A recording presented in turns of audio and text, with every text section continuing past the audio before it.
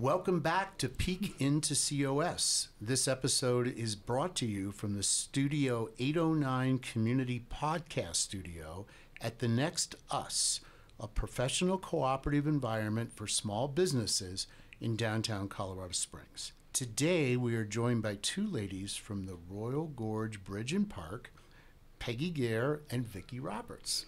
Welcome to the show. Thank you. Welcome. Thank you. We're really glad to have you here.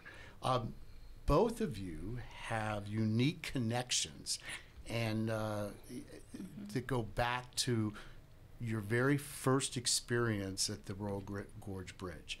Vickie, let's start with you. You grew up near the bridge. Tell us that story. My dad worked there, and I moved up there when I was 2 years old. So I don't really remember the first few experiences, but I lived there until I was 21, and then I moved away, then came back after 17 years. And so you actually lived at the park? At the park. Did you live in that house that's up on the cliff there? Yes, we ended up there. Okay. We started in a trailer, and we moved down to a cottage, and then they finally moved us up to that big house. And that big house is available for rental. Yes, it's an Airbnb or a Vrbo rental now. Yeah, because I've done that before. What was it like growing up at the park as a kid? Looking back, it was amazing, the things that we got to do and see. Yeah. You know, when we lived at the time, it was kind of, our friends weren't nearby. It took us a little while to get to town. We had to always have a ride. Your boyfriend didn't want to come to the Gorge to pick you up. You know, there's just different things. But then when I came back and started working there, then you realize the awesomeness. Sure. And when you say going into town, you're talking about Cañon City. Cañon City. Right. Talk a little bit about Cañon City, because people may not know even where that is. Cañon City is about 14 miles from the park. And we went to school in Cañon City, of course, so we had to ride the bus and everything. And Cañon City is a nice little town, and it was a lot smaller then when we were there. It's grown quite a bit. So for listeners, Cañon City is plus or minus about an hour from Colorado Springs. Correct, yes. And then from downtown Cañon City to the bridge, you just said is 14 miles, right? So it's just a little bit outside of town. Okay. All right. And Peggy, let's talk a little bit about your experience of, I guess you could say it all started with a visit, right? We loaded up our 1970 brand new Monte Carlo, and we headed for Colorado. Mom had all these coupons. From where? Where were you? We were from Omaha, Nebraska. Okay. So we drove. It's a full day's drive. And we did a lot of the attractions here. And one day, it was 1970, because I confirmed it with Mom, we went down to the bridge. Okay. And my dad was scared to death of heights, so he would not go anywhere near it. But Mom, my sister, and I, we walked across the bridge, and I still remember all the people. I still remember the gorgeous view. We'd never seen anything like it in Omaha, Nebraska. Right. So it was awesome. And I still remember Colorado Springs very well also. You know, the mountain. See, 1970, were you in like junior high? I was, I think, like junior high, yes. Yeah. I was junior high freshman, you know, in there. Okay, so your first trip to the bridge was 7th, 8th grade. Then you were just here on vacation. Yes. So you went back to Omaha. Yes. And then fill in the blanks from there. What happened? How did you get back here? Well, to make a long story short, went to college, you know, moved to Minnesota, and I moved out to Colorado for a job. And that was the early 1980s. Met my husband, and we moved to Cañon City because we bought a business there. Okay. And I started working for the school district. I'm not a teacher, but I subbed, and I became a work specialist. And then one day, there was an ad in the newspaper that they wanted an HR person up at the Royal Gorge Bridge and Park. And I was told I was the first one ever there because all the managers used to hire their own Okay, yeah. own employees. So I've been there since 2000. Wow. And since 2000, I right. can't, I tell everybody that I work in one of the most beautiful places in the world. That's it. You do. And I think for listeners, they should know that 1929, right? Correct. That's when The this bridge was built. bridge opened, and it's almost 1,000 feet high. It is the highest suspension bridge. Is it North America? North America. North America. Highest suspension bridge in North America. I was doing a little bit of homework, and I guess since 1929 to today, you've had 26 million visitors that have come through the park. And I just think it's remarkable. We've already touched on Cañon City a little bit, and we're going to talk about the Royal Gorge region and why people, we sometimes we talk about Colorado Springs as like a hub and spoke sort of destination for visitors. I mean, they can come here and they can go up to Pikes Peak, and go out and do different day trips. And that's certainly one of the things we want to talk to visitors about, starting with, the experience of how do you get to the Royal Gorge Bridge from Colorado Springs. And then once you get there, talk a little bit about the experience of what a family would experience. Well, it was true when I first came, and it's still true now. Yeah. We've always been a drive market. We've always been a family-friendly destination. The great thing that I learned, and this was just from talking with other people, I came in 1970.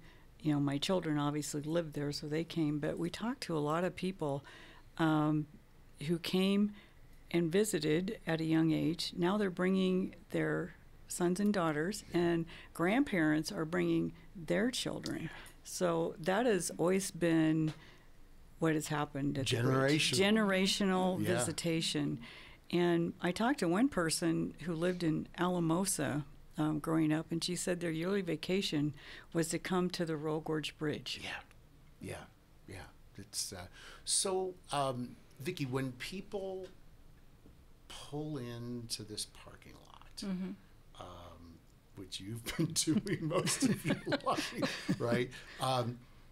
Talk about what people see. What do they come up on? What's the experience like? I don't think they realized the openness. And so that's one of the main things The openness, the vastness. That you just see this big canyon.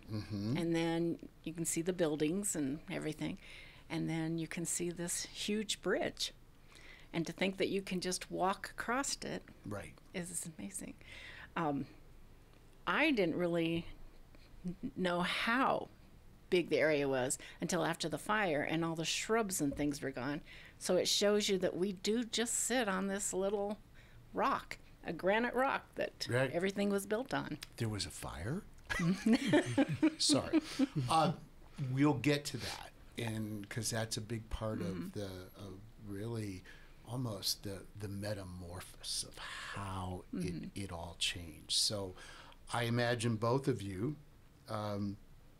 can tell us about where you were in 2013. Is it June 11th. June 11th. June 11th. 2013. Tell listeners about what you experienced that day from both of your perspectives. Well, I always tell people that it felt like I was in a hairdryer, and for some reason I came up a little later than usual. I think I had a meeting in town, and it was just hot, but it was a weird hot. And basically, we didn't realize that the park would literally burn to the ground except for the bridge. We just thought we might lose a couple days, of being closed when it first started. But we were able to get almost 1,400 people out very safely. And it was one of those, Vickie happened to work in accounting, and you don't realize all the things that go into trying to evacuate when you're in accounting, all the important records. There you go. Vickie, what started the fire? I'm not exactly. There's different things that they say. What might be the most someone credible? said lightning. Lightning, yeah. Or someone said a cigarette. Or, I don't think it's ever been said exactly. Okay.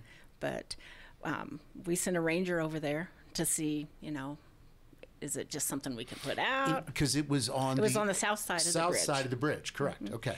And he had to run for his life to get back to his truck and back over as it was moving that fast. Right.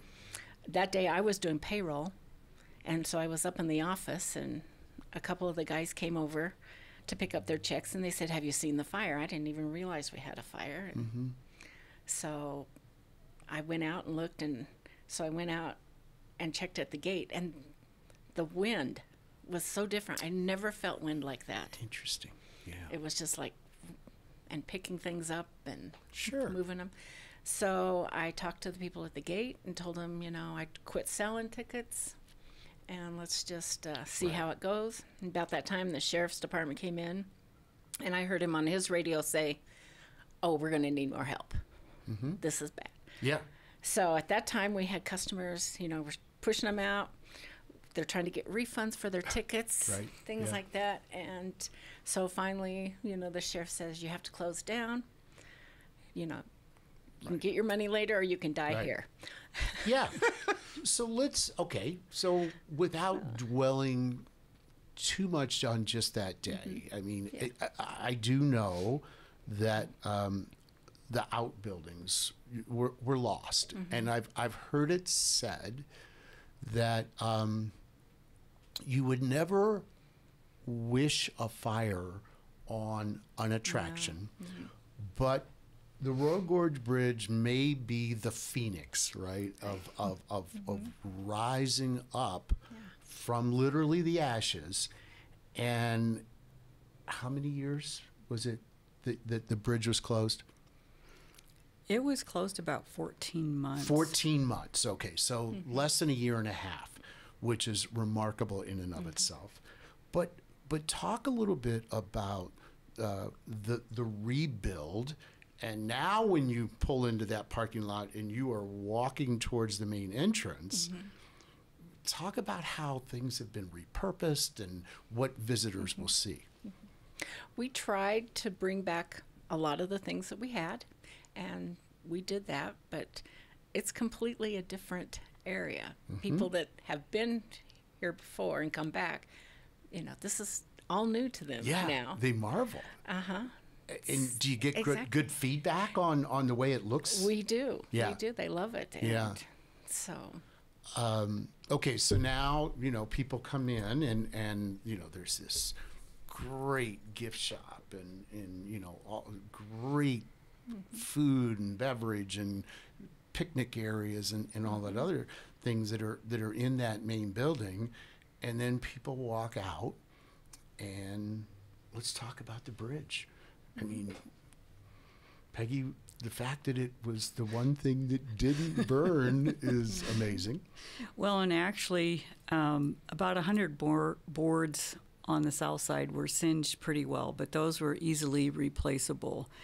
And we milled some of those boards and put them up and around so people could actually see, on the front of the building. But I kind of wanted to go back. What we have now is a national park look. And I started thinking about it back when we first came in 1970. The visitor center there had the traditional Colorado National Park look. Okay. So Yeah. so we've kept up with the times, and but the bridge, it's one of those you don't realize when you finally go over the hill and you see the bridge just how massive that thing is, Right. sitting across the gorge.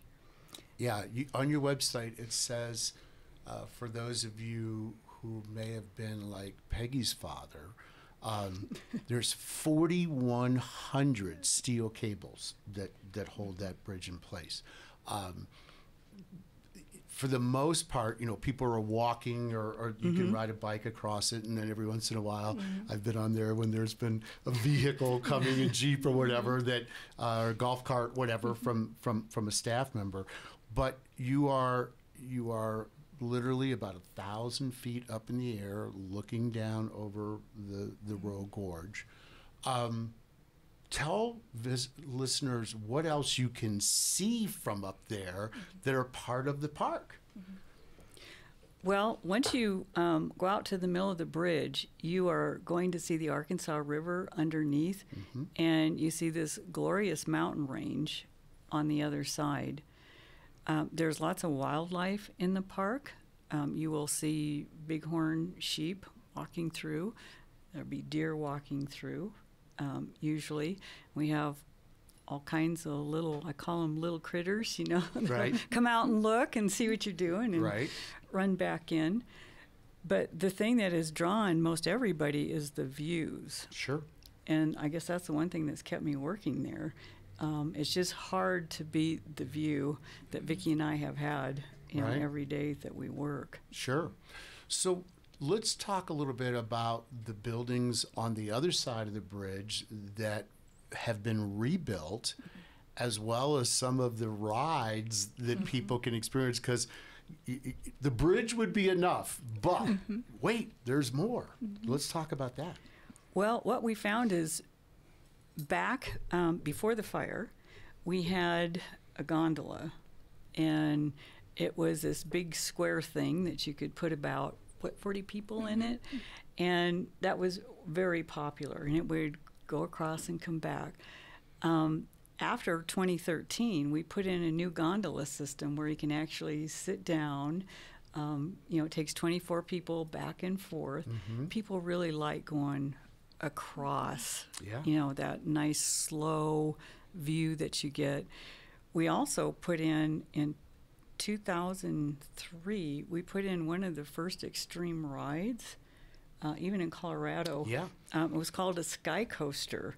And it's one of those, it's a tower that lifts you up, and you swing about 50 miles an hour, and you're out in a little ways over the gorge. But you're still probably 1,200 feet, looking straight down. Yeah. So that was wildly popular. Yeah. I know Vickie and I have done it, and it's probably the closest thing that I came. Employees that are 80 years old go and do it. There you go. I mean, they love it. So That's some awesome. for everybody. Right. But wait, there's more.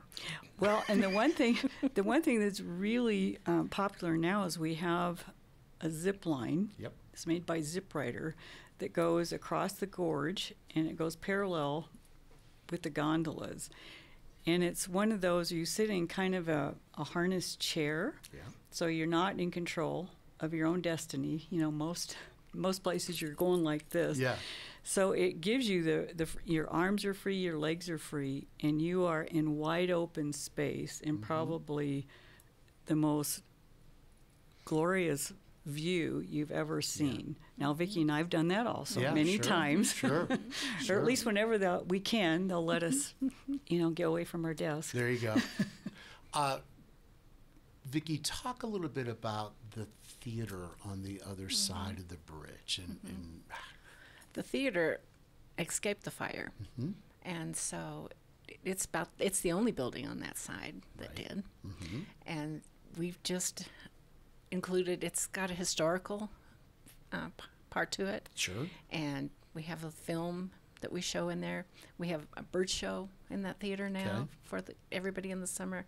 It's a little bit of everything for everybody. And the film does kind of capture the history of the bridge, and when you've had a fire that changed your whole business, it does chronicle it. So for someone who might not know, about what they've just walked across or what they can experience. The film, I thought, is just really revealing. A lot of people want to know, well, why was the bridge built? Well, it was built as a place to come and it was an attraction. It was an attraction, right? Yeah, built as an attraction. Question. It wasn't built just so you could get to the other side. And I've seen live music out there. I mean, talk a little bit about the amphitheater and the music. We have had some concerts. We call it Elk Park Amphitheater. During the summer, every day, we do have live music, usually, or some kind of live entertainment. We have had some concerts, evening concerts, out there. And it's one of those, it's a nice grassy hill that you sit on. People have kind of compared it to, a Fiddler's or a Red Rocks. Sure, right. And it's just one of those. It's just really great to sit outside. And, Colorado is cooler in the evenings. So it's almost like built-in air conditioning in the summer. Yeah. So. Yeah. It's interesting when you think about people who come to our region and how rich we are with attractions.